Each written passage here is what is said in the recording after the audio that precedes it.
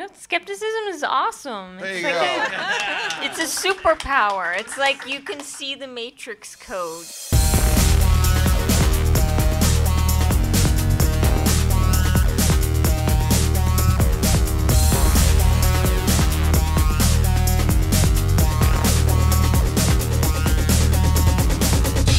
Welcome everyone to the panel. This is educating versus debunking, and we're going to try to focus on two big overarching discussion points for the panel. One is basically the old argument in skepticism.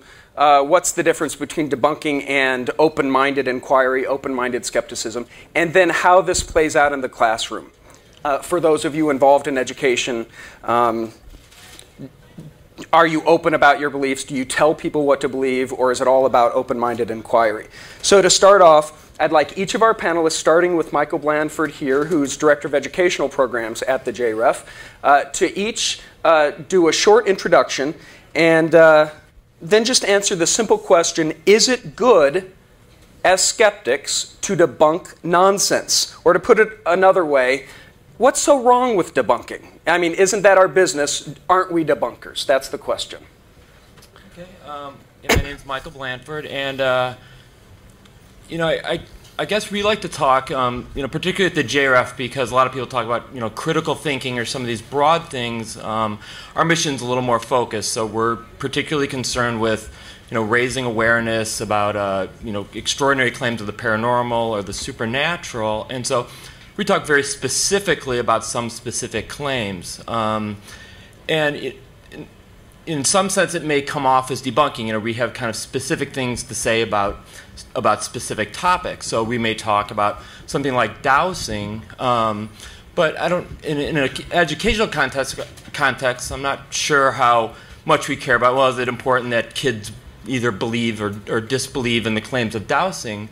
But I think talking about these specific topics can be great tools for getting them to sort of approach sort of these broader topics with some of the tools that they gain from that. So not debunking, but I think a good example is looking at something like the Cottingley fairies. I don't know how familiar people are with that, but we can talk about Arthur Conan Doyle, and Cottingley fairies is not a very relevant topic today. It's 90 years ago.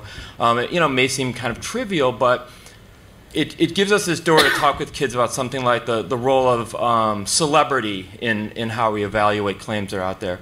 And something that we can look at today with somebody like Jenny McCarthy. What value does the things she says about real serious topic like vaccination.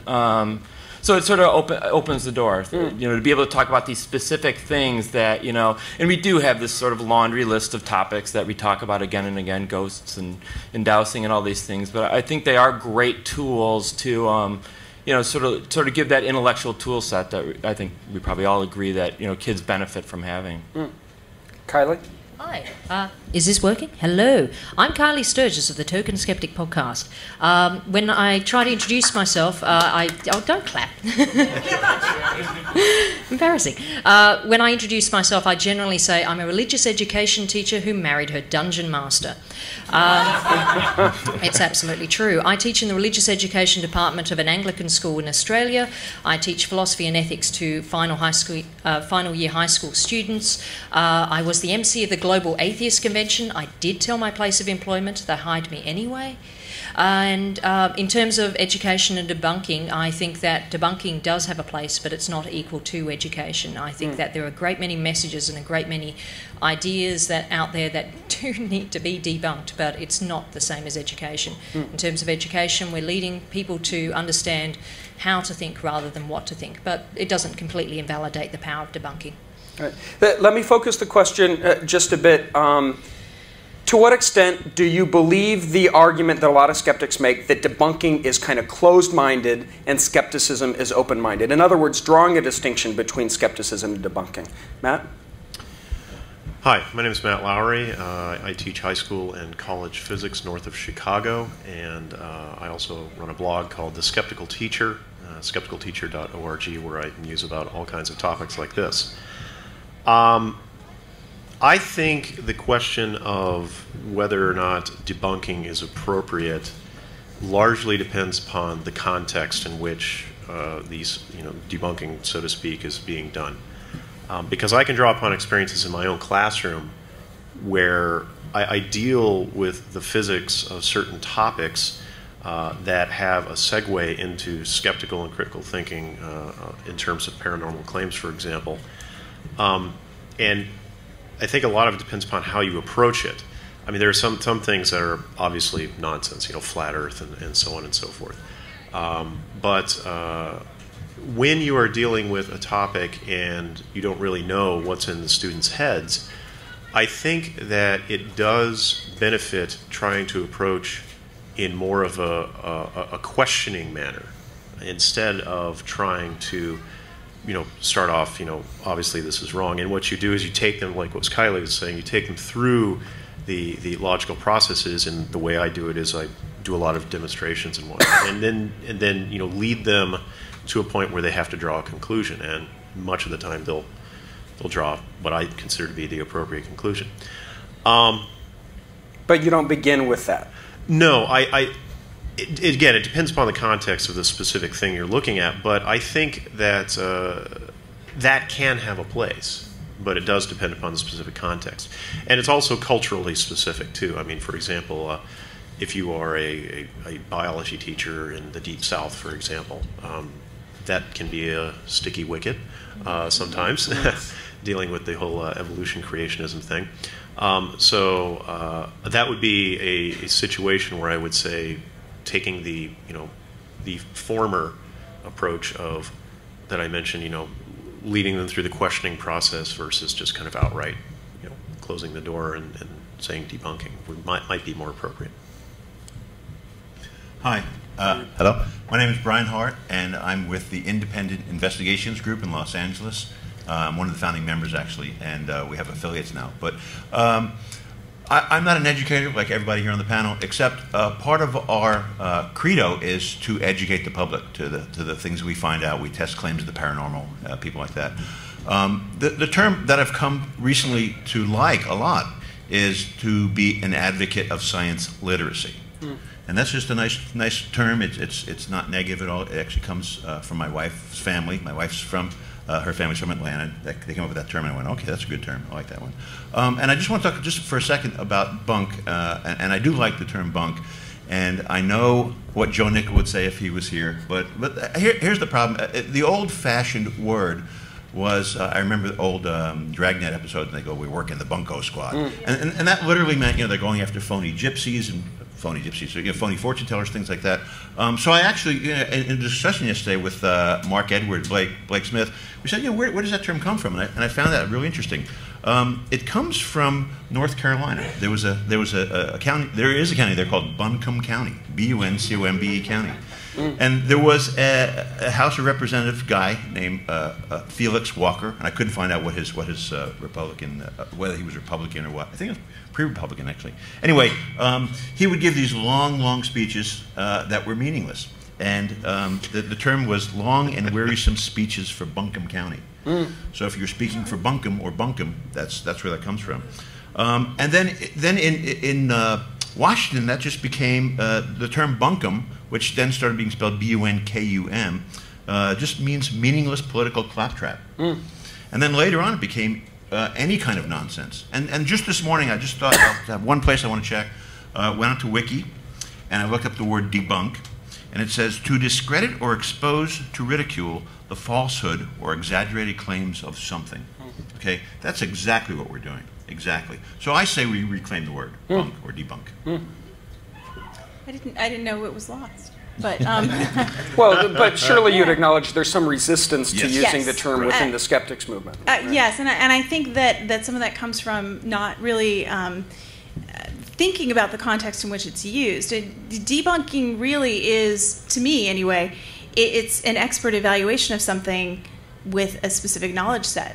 So if I want to know whether or not a claim is true, I have some choices. I can try to find out by learning the literature of the field that the claim comes from. Sometimes that can take years.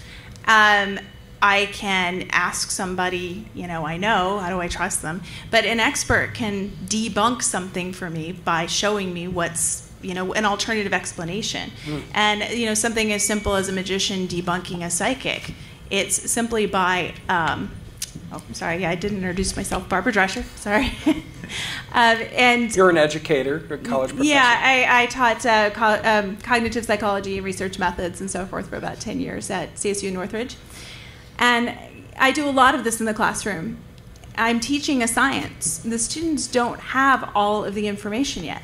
It takes a long time to learn about a lot of the myths that we have in psychology. I mean, understanding what hypnotism does and where the myths are. So sometimes they have to have the facts before they can learn how to figure out the facts themselves. You can't make decisions about your life, in terms of alternative medicine. How do you know whether light therapy really works?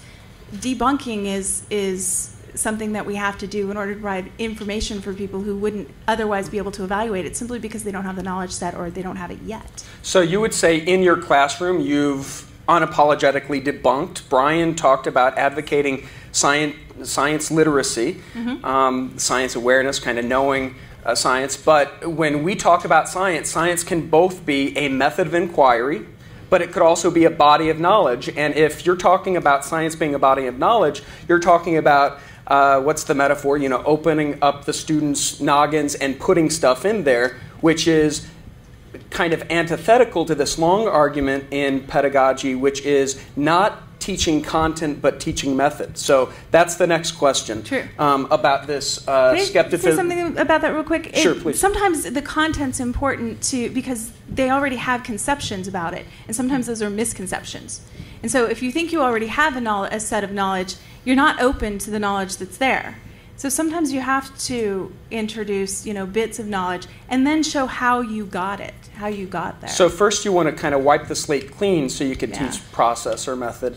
Well, so I like to or do both at the same time. Okay, Yeah. the old argument in education, and if we're talking about being skeptical educators, it's the kind of tension between teaching students how to think versus teaching them what to think. And skeptics, I think, even if we give lip service to not wanting to be a debunker, not wanting to be closed-minded, all of us have almost a statement of non-beliefs. We have a position on, these 10 or 12 or 20 paranormal pseudoscientific claims. And so do you think it's just lip service that we say it's more about method and process of inquiry, it's more important to teach students how to think than what to think, or is it this dance between the two, as it seems like is being argued on this panel? Kylie? Man.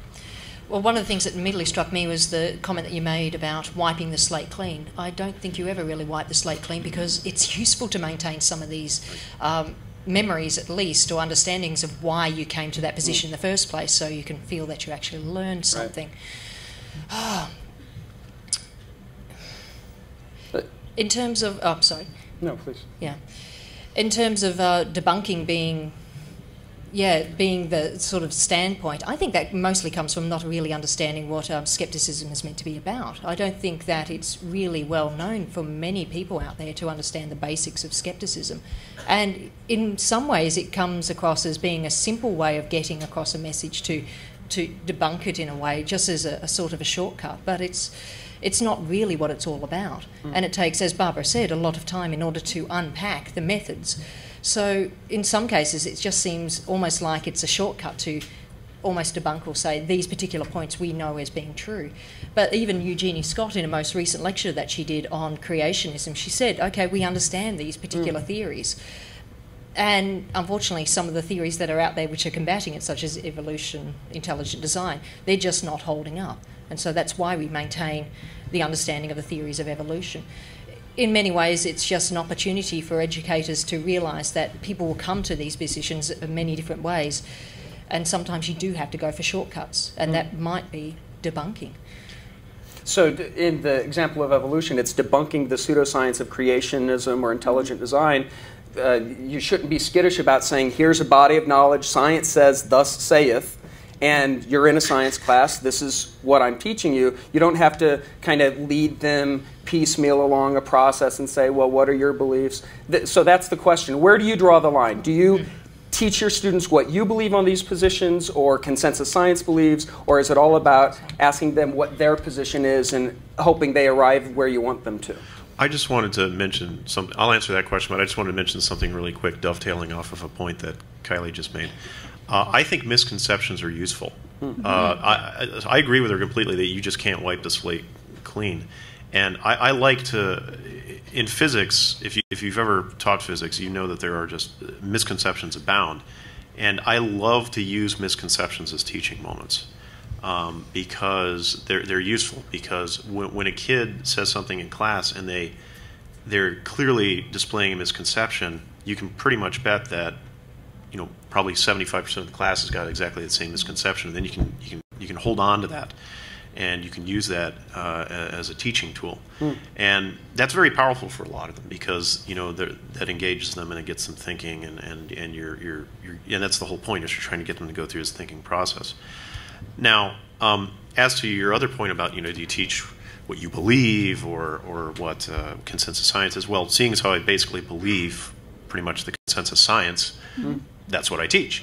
But sometimes you get those tricky questions. Like one of the things I love to do when I start my classes is the very first day is I tell Carl Sagan's dragon in the garage story.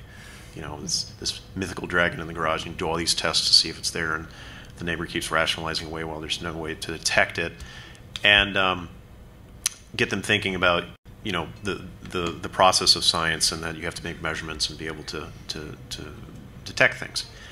And I use that idea and I use that story all the time, and even the students start talking about it. They even start coming back to it. And I think it's important to do that, to constantly try to get them coming back and thinking about, okay, well, is this a dragon in the garage, or can we analyze this particular question or phenomena with physics? But it sounds like you're suggesting a method to evaluate claims rather than a kind of statement of non-beliefs or a That's exactly right. That's exactly right. Doctrinaire position that all your students must adopt. Because I think that if you, at least the way I do it, I mean, if I approach it that way, for one, it's more engaging because you're talking about, okay, do martial artists break boards because of chi energy, or is it because they just hit the boards really damn hard, right? And then we actually talk about that, and we reference the dragon in the garage story from the beginning of the year, and then I do the demonstration where I actually break the boards. You actually do martial arts in your physics class? Well, I just break boards. Yeah. And we're going to do that at the physics demo show tomorrow afternoon, 5:30, Crystal Ballroom, by the way, shameless plug. But I think that's important because, one, it engages the students, two, it already plays off their misconceptions, and it gets a dialogue going. And I had a student come to me, and then I'll shut up here. I had a student come to me after I told the dragon in the garage story, and he made a very cogent point. He says, well, that doesn't necessarily prove that such a dragon does not exist. And I said, you're exactly right. I said, logically, what that shows is that the methods of science cannot detect this thing. And then that led us to a discussion, but I used that to talk to him briefly about the demarcation problem in the philosophy of science. Where does philosophy begin? Where does pseudoscience begin? Where does science end and begin? And that piqued his interest. So I think we have to hold on to those opportunities and those little misconception moments and use them when we can. I just want to say, before we get too far into that what versus how question, is I think it's a false dichotomy. I think that when you're teaching the what, you're teaching the how, and I think you address that really well. When you're talking about misconceptions, I mean, if you're a teacher who uses Socratic method, you're constantly asking your students to answer questions that they shouldn't know the answers to yet, and you use those misconceptions simply or hopefully by trying to figure out where they came from. And that teaches them their thought processes, and in the process you're steering them to the right way of coming to the right answer, and showing them the bits of evidence that they don't already have, the bits of knowledge. And that's where the what comes in. So they may not know, well, there's this study that says this. And when you tell them that and work that into their current knowledge base, that gives them the power to then let go of some of those misconceptions.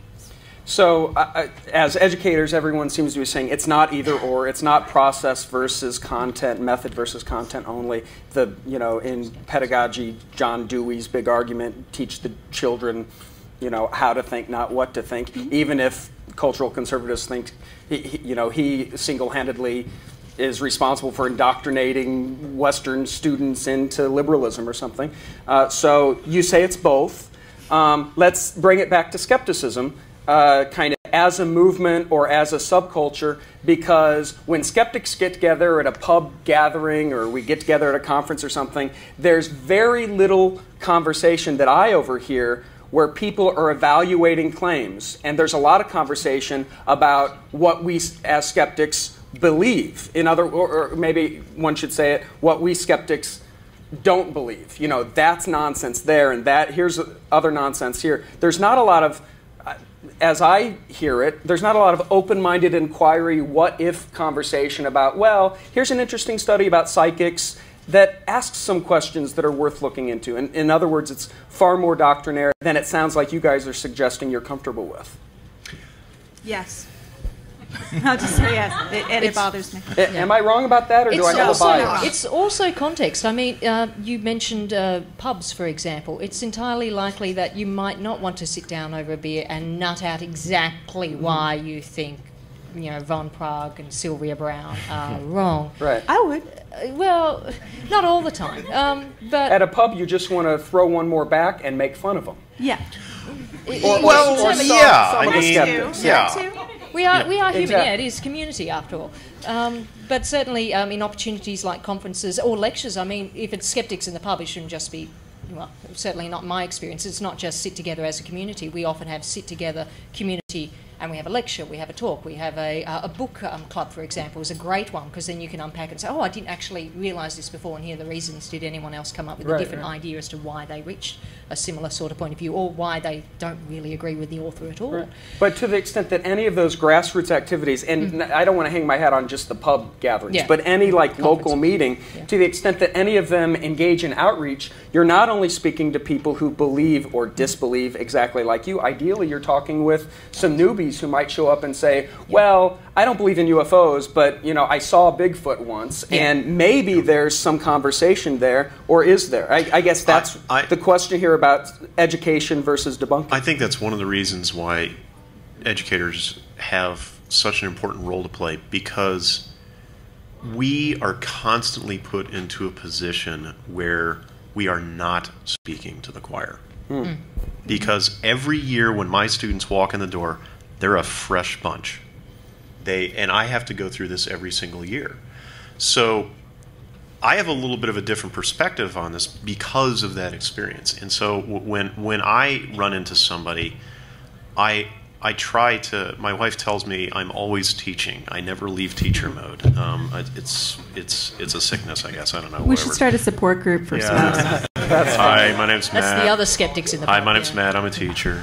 Hi, Matt. Yeah. No, but seriously, I mean, I think because by the structure of our profession, we are constantly put into this position where we're dealing with people. You know, it's like, oh, okay, well, I have to reset because these students haven't had these lessons yet. We haven't gone through it, and so they're a fresh bunch, and I have to start with them from scratch. So that when I go to Skeptics in the pub and I happen to run into somebody who believes that, you know, in Bigfoot or whatever, my default thinking, of course, is, and I'll say it honestly, oh, okay, they're kind of nuts. But that's my sort of cynical side. But then I kick over to my teaching mode and I start asking them questions. And I think that's where kind of there's a difference, because I think most people that you meet, say the Skeptics in the pub type events, they're people like us. And I think the reason why you get some of that conversation about, oh, they're nuts and all this sort of stuff is because a lot of us that have gone to these events have dealt with this so much. And we already know what's going on. Right. Versus and in-group, out-group thinking kind of intensifies the community. Right. It's the us and them is maybe sociologically natural. I don't know. But you're also talking about mindfulness. I mean, more recently the JREF came out with a code of conduct, for example. And so that's almost like a meta level of what's going on at a conference or skeptics in the pub and so forth. And so encouraging mindfulness is something that should be done as a civil activity anyway. I mean, talking about skeptics in the pub, this wasn't at a skeptics in the pub that I attended, but it was an atheists in the pub. And a gentleman gentleman stood up and he gave a talk about why he thought Einstein's theories were a load of rubbish. And I was surrounded by a bunch of atheists who were sort of quietly smacking their heads against their hands, saying, "Oh my God, yeah, he's talking nonsense." And I was enjoying myself thoroughly because I said, "Well, he's an atheist. This is atheist skeptics. This is atheist in the pub, not skeptics in the pub. So this is what you get." And I listened appreciatively, and we talked it out with him afterwards. I don't think we changed his mind, but in terms of he was an atheist and he was talking about atheist things, even though he completely disregarded the science in some factors, that was fine by me. And the fact that we were able to be mindful of not being rude to our presenter and that we were able to discuss in a respectful manner afterwards was something that we just should have done, and we did do. And that's in regards to interacting with people. I hope that we do have, even though we might, often have the old knee-jerk, "Oh my God, have you seen the complete and utter rubbish on Channel 2 last night?" That we will still maintain that sort of mindfulness so we don't completely and utterly alienate newcomers or even people who are intrigued or willing to debate and so forth. Yeah, I would agree with Kylie. Not being a paid educator, I just feel when I'm in the public, skeptics in the pub, drinking skeptically, we have what we call skepti dinners, that I'm always talking to people and listening really carefully to what they're saying. And when you start hearing someone talking nonsense, I don't just start poking and jabbing. I'm really listening. I'm really trying to figure out where they went wrong. Where they went wrong, or if they went wrong. That's a good point. And I'm not looking to poke a hole in the argument. I'm really genuinely interested in learning, like, where is this person? Where do they go off the rails? And then I look for that little tiny crack that I see in there, and I kind of will poke at it a little bit. My favorite thing to do is when someone tells me they're an astrologer, and I'll say, "Oh, what's that all about?" And they start telling me all about the planets and the alignments and the stars, and they'll say, "Oh, so you tell me so if you knew my birthday, you would tell me all these traits about myself." "Oh, absolutely." So I said, "Let's do it in reverse." I said, "What if I tell you these traits about myself? You could then tell me my sign." Well, I never thought of that before, so I said, "Okay, the only question you can ask me is my sign. Every other question I'll answer as honestly as I can. Are you this kind of person? That kind of, yes, yes, yes." By the third question, they're bored and they go, "Oh, you're a Capricorn, aren't you?" And I'll say, "You can't ask me that question." I'll say, 1 down, 11 to go. And so generally speaking, by the 5th or 6th question, they're like, "Oh, you must be a Sagittarius because you're so blah blah blah." And I go, "Well, you happen to be wrong." But so I feel like I'm educating them in a slight way. And the several times I've done it, one person came back to me like a couple months later and said, "I've been trying to figure that out. What's wrong with that?" So that's my idea of education. We're always educating. Yeah, I think it's important to note that in venues like that in many cases, when you do engage in that kind of dialogue with somebody, it's important to realize that you're not in a vacuum. I mean, there are other people who are watching the conversation, and even if you're not able to convince that person, like in your story, the astrology, even if you're not able to convince that person, the people who watch the conversation many times do walk away going, that's a good point. I've had that happen so many times when I get into conversations with students after class or even in class. The kid may still walk away disagreeing, but a lot of other students will be like, that's really making me think about some things. So you have to always remember, the audience is just bigger than who you're talking to. And that's the getting back to the Phil plate. Don't be a dick, which I think is important, because if you come across like you're a jerk, they're going to stop listening to you instantly. So it is a fine line, very fine line. Michael, do you have any thoughts about the kind of indoctrination notion that a skeptic begins with positions and just wants other people to adopt them versus the method? Sure. I think we use a lot of these topics, especially in the educational setting, because they're really compelling topics to kids. You go in an elementary school library, and I still remember from when I was a kid where it is in the Dewey Decimal System or whatever, and there'll be 50 books on ghosts, spontaneous human combustion, Bigfoot, UFOs. And that's because kids are nuts about these topics. Well, everybody is. A lot of people are. So it's this real luxury we have to have the starting point. All right, let's talk about something and sort of unravel this mystery, and it's something that's really bizarre and strange. So in the process is where the real goods are, and I think so. If you can just get started talking about the process, it really works. And if you want to see an example of that, you come here to the Skeptrack, go to a talk by Joe Nickel, about alien abduction or something.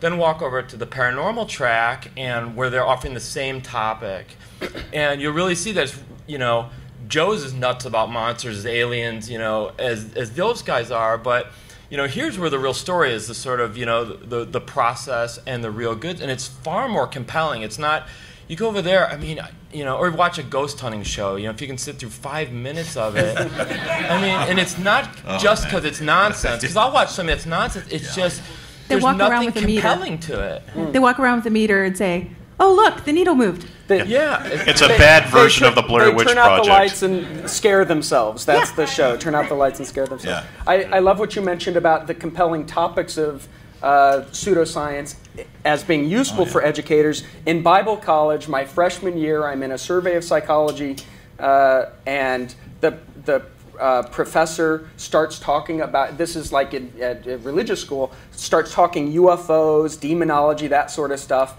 And I thought it was kind of a little off topic, but everyone was rapt, right, sitting on the edge of their seats. Later, in an educational psychology course, a couple years later, he kind of called back to that and he said, you know, that was kind of manipulative, but the one way to get students' attention is keep them from talking in the back of the class, really make them pay attention, talk about the spooky stuff. So we don't end there. Then we use that as a way to kind of teach the method of skepticism. And Michael's very humble, but he and his team wrote this education module. Many of the team are on this panel right now, the education advisory panel for the James Randi Educational Foundation. This is a module for educators we provide free to any teachers around the country for use in their classrooms, and it doesn't, notice, it doesn't begin with an answer. It asks a question, do you have ESP? And it lets students conduct an experiment to test whether or not they have ESP. And there's discussion about statistics and the methodology. So at the JREF, we like the phrase, if you have answers, we have questions, as opposed to come to us for the answers. And would you say that from some of the feedback we've had, this approach seems to work?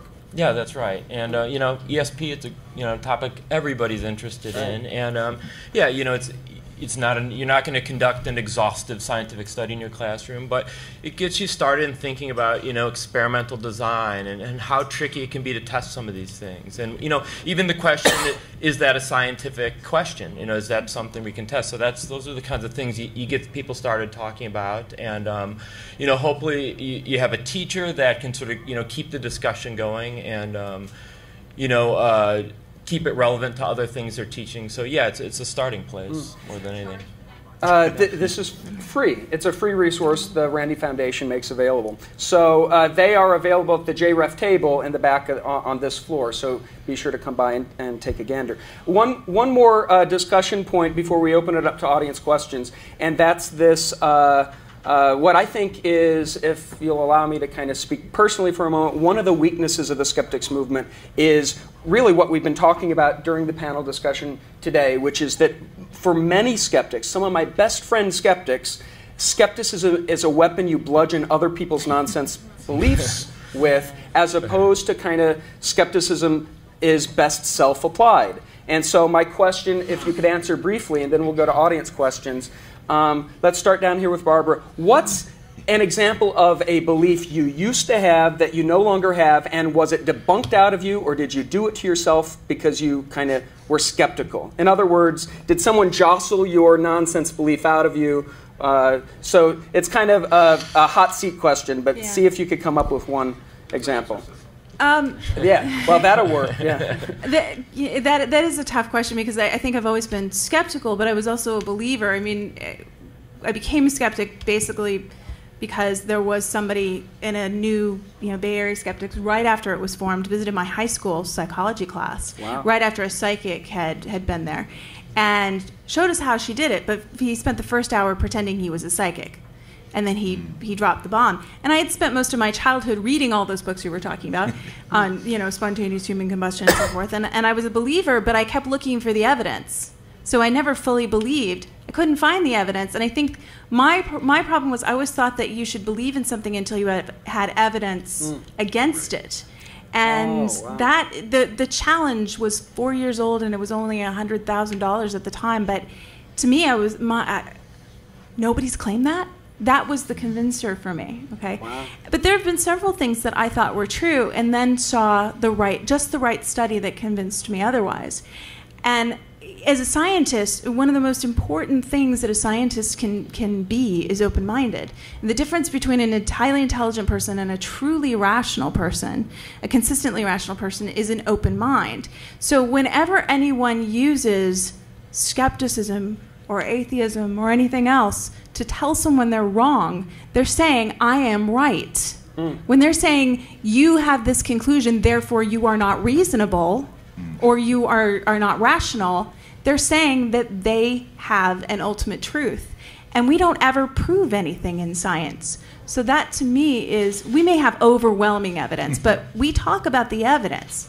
If you say, I have a ghost in my house, I'll ask you what the evidence is and then tell you what the alternative explanations for that evidence are. I won't tell you don't have a ghost in your house. I'll say, I'm not convinced you have a ghost in your house because I don't see the evidence. It's not convincing to me, and I'll tell you why it's not convincing. And that's a principled position, not just word games for you. I mean, yes, it's a very because the integrity of science is at stake when you are that arrogant. It's arrogance to me. That's the only word I have for it. It's arrogance. Brian, you have an answer to that question? Yeah, interesting. I noticed everyone here was nodding their head on the panel when we talked about the UFOs, ghosts, Bigfoot, all those things. It's a phase we pass through. And I like to think, for me, I read all those books. And for some reason, I was focused, I guess, because Curlian photography was big when I was a kid. So this thing where you put your hand on a Polaroid photograph, if you remember that, and this aura would appear around your fingertip. And I went, wow, that's pretty amazing. What is that? So I thought the human aura was something that you could see. And then I just happened to be tuning in a program because it was Bill Bixby was the host of some program. Oh, yeah. And they had this guy on. And this guy said, I'm going to show you. You know, these people, they claim they can see auras. Can you see these auras? Yeah, they extend 5, 6, 7 feet above their head. And the magician said, well, stand behind this. We're going to have someone stand behind one of these boards. Can tell me if there's someone there or not. And every one of these people got it wrong. And that magician was James Randi. Yeah. Okay, whatever happened to that guy, by the way? Yeah. So for me, it was like kind of like a kind of the scales falling from my eyes. I guess I was like, wow, you can actually test that. It's a simple test. And then I started reading and finding out, you know, Curlian photography was this or that. And it was still kind of mysterious at that age, in the 70s or so. But for me, it was a slow process of becoming a skeptic. And I didn't even embrace the term for a long time. I didn't know what that was, really. In the example you just gave, Randi wasn't a closed-minded debunker. He was open-minded enough to look into the question and test it. And so I really appreciate that. Yeah, if you can do this, then you should be able to do this. And that, I use that in the IIG. We use that all the time. If you can detect this, whatever this is, you should be able to do it under these conditions. And that's a scientific principle that seems simple enough, but it was a good learning experience. That's great. I'll answer my question in two ways. First of all, I'll say that in my past I used to not accept the science of anthropogenic global warming. This was back when I was in college, about maybe 20 years ago, and I was extraordinarily skeptical of any claims about climate change, but I was skeptical in the positive sense of the word, in that I was willing to be convinced if the evidence was made available. And so, you know, I would see all of the arguments on TV shows and politically and everything, and I was never convinced by any of that. But then what I started to do is in the late 1990s, I actually started to go to the National Academy of Sciences website, and I literally would download like the 40-page summary papers, and I would read them over the course of an entire summer. And because I was scientifically trained and I was also trained to be an educator, I figured I should walk the walk instead of just talk the talk. So I read through this stuff and I slowly started to become convinced, oh, well, maybe there's something to this. And then as I kept up with it more and more and more, I came to basically full acceptance that, yeah, it's perfectly real and it's a problem. And so in that sense, that's an application of how I kind of changed my view on things. So you changed your mind not because someone came up to you and told you you were a numbskull, not because it was debunked out of you, but because you open-mindedly looked into the question and changed your mind based on the evidence. But yes, that's exactly right. But I also think it's important to note that DJ, you were so kind to us. You asked us. You said, "Oh, what of these silly things did you have in your past life? But I think it's also important that to note that we still, some of us at least, still do have some silly things in our life, and you know where I'm going with this because you can see what I've got on the table in front of me. I should read it, I guess. Yeah, I still have one of these silly little beliefs. I'm very superstitious about this coin. It's my lucky coin. That's great. That's no, great. that happened last year with Jamie and Swiss. Pause off. No. He made it disappear. And if I can't find this coin in the morning when I go to work, I have cold sweats. I freak out. We're here to help you. Yeah, man. I know. It's just Don't worry, you're in the right place. We have medication for that now. It's still. I think it's important for us to acknowledge that we're not over that. We still have a lot of us, as I love the way Penn Jillette put it, everybody got a gree-gree. We all still have our own little superstitions that we hold on to. And it's hard to let them go. Interesting. That's great. Kylie? I'm pathetic. I fall in love. Oh, a beautiful answer. Yeah. I used to believe in psychics. I have a relative who was the seventh son of a seventh son, and there was a tendency amongst my family to believe in using these powers in gambling. Ooh. And so when I fell in love with someone who thought that these sorts of things are rather dangerous for a person in regards to this, of course, I was interested because, you get yourself a partner. They're interested in dancing, you become interested in dancing. They're interested in whips and chains, things get even more interesting. But being more interested in, okay, well, why do you think these particular beliefs are not really, A, rational, or B, safe, is even more intriguing. And so that was where it led me. And in terms of understanding where other people might come to their rationalizations for odd beliefs or weird things or sometimes even dangerous claims. I remember how I fell in love and think to myself, I could have quite easily fallen in love with a con man. And I could have quite easily continued on down that path. And people get hurt and sometimes people succeed, and that's what happens. Interesting. Michael, you want to take it? Yeah, so mine's more of a recent one, and that was the supposed rediscovery of the ivory-billed woodpecker. And, it's sort of goofy, and I was in good company. Now, it made the cover of Science and pretty much all the ornithological journals. And it was a great story. So, for those who don't know, the ivory-billed woodpecker, had disappeared in the early part of the last century. The last birds were seen, and because of deforestation. And recently there's a story of it being rediscovered in a number of places, but particularly in Arkansas. And so it's all over the news. I remember being in the car, and I've always been interested in birds, and particularly woodpeckers. I remember hearing the story on NPR, and I think, oh, it's so great. They rediscovered this bird, and so excited about it. And sort of as you really looked back at the story, the evidence for the rediscovery of this bird would have been poor by cryptozoology standards. I mean, the Yeti evidence is far stronger. So, but you had a case, and I think it's a real interesting case. I've given some talks on it.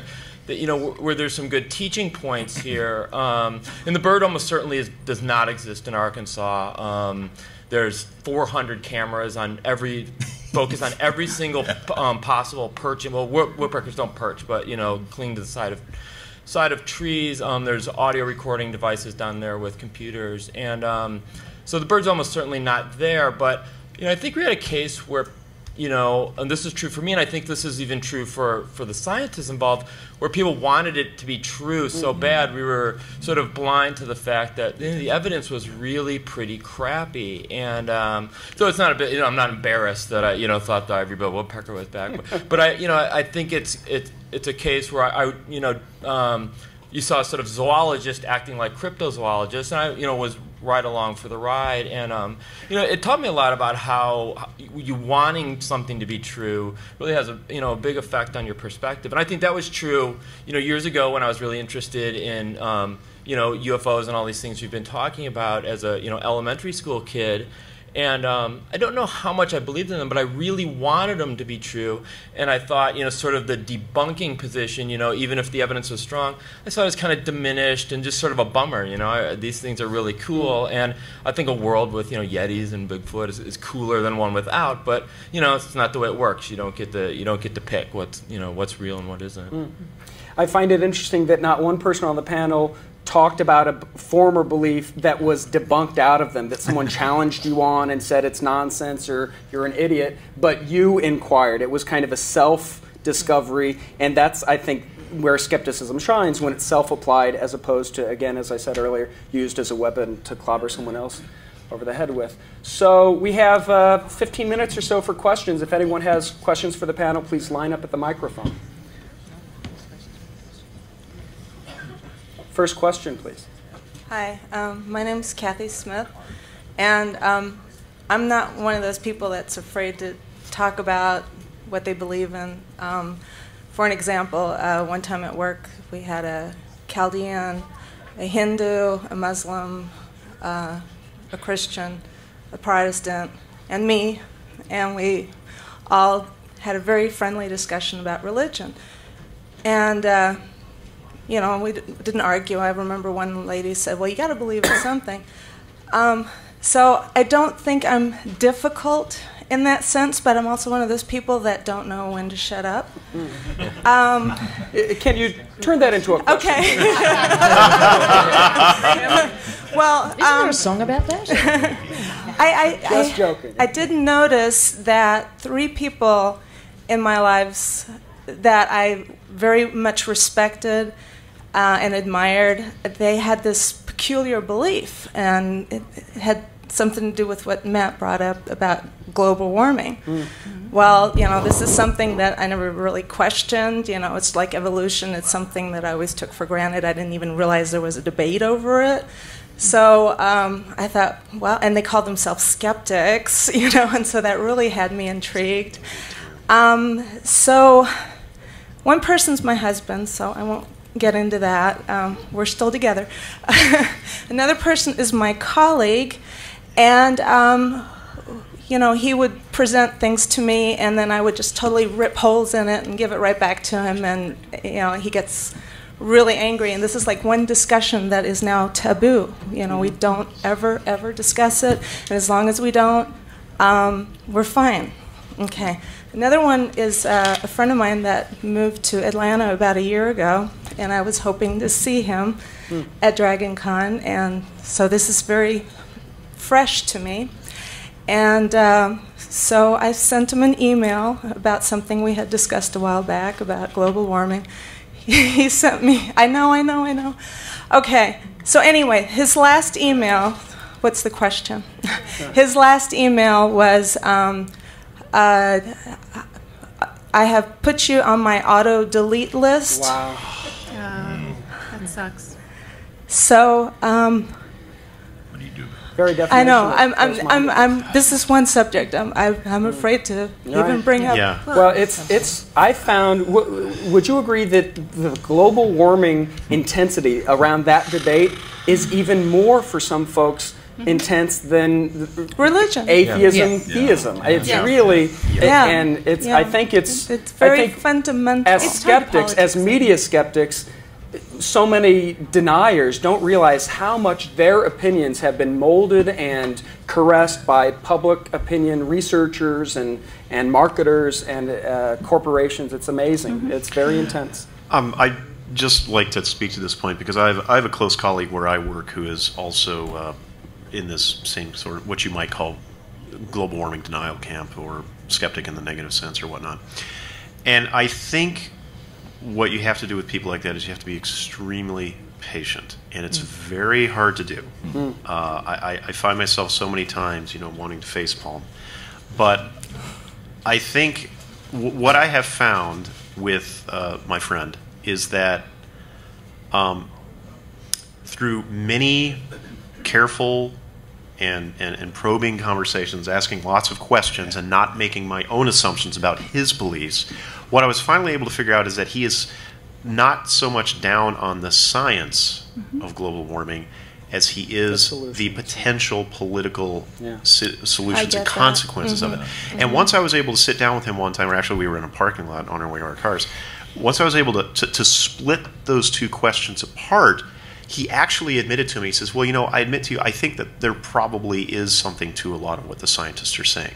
but I just don't like this and this and this and this. And I'm like, okay, now we can talk. Now we can really work together. These And I guys think a good analogy. believe, though, that these scientists are in a conspiracy. Right, and I think a good analogy to this is something that Eugenie Scott spoke to earlier. Is when you are talking about, say, the issue of creationism and evolution, a lot of people who call themselves creationists, in my opinion, are actually okay with the idea of evolution. What they're not okay with is that they've been convinced that if they accept it, then they're going to go to hell or whatever. Well, I a think lot of that's them the also issue. don't know kind of along the lines of what you were talking about with your friend. comment. A lot of them don't understand evolution, so they're actually they're against a name. Something they were said was they understand was bad. They think that evolution is about the origins of life, things like that. So they have misunderstandings. Right. But I did want to say one thing about that is that a topic, even if it's something that's very important to you, that you feel that you need to continue a conversation that you can't with some people, be sure that if you're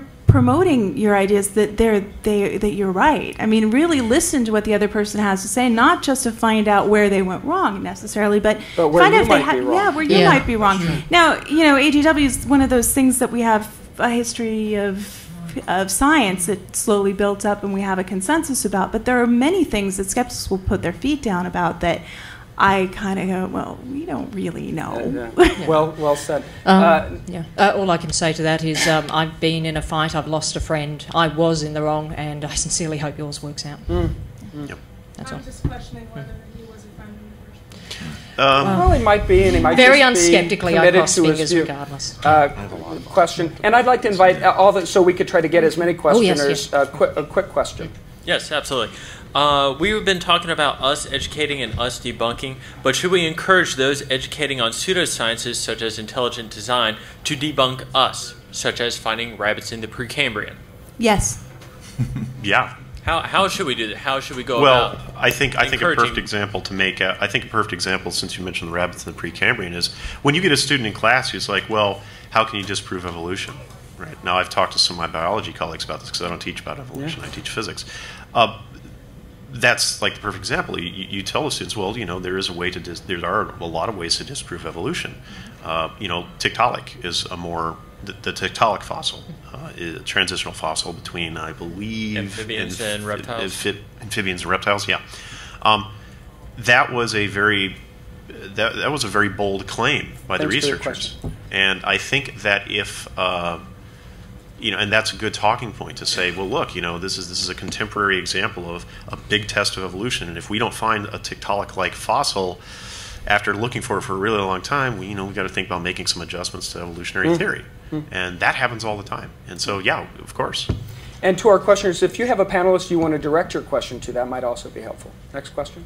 Hi, I have a question about evaluation in formal education. You can't necessarily evaluate skeptical or scientific thinking with multiple choice tests. So maybe some of you can share some of your favorite methods of evaluating that and how that can be applied on a broader scale.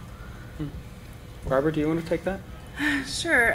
Assessments are really, they are difficult. I'm not a fan of multiple choice tests. There's just piles and piles and piles of literature that actually show that it can be damaging. You get false memories from it. It doesn't encourage the right type of studying and so forth. In my classes, I use short answer essay questions, and I have to word them extremely carefully, and I have to change them every semester because I learn from the way my students answer them, and every classroom is different. And I honestly think that there's no, I don't have any solutions nationwide for us to assess those sorts of things.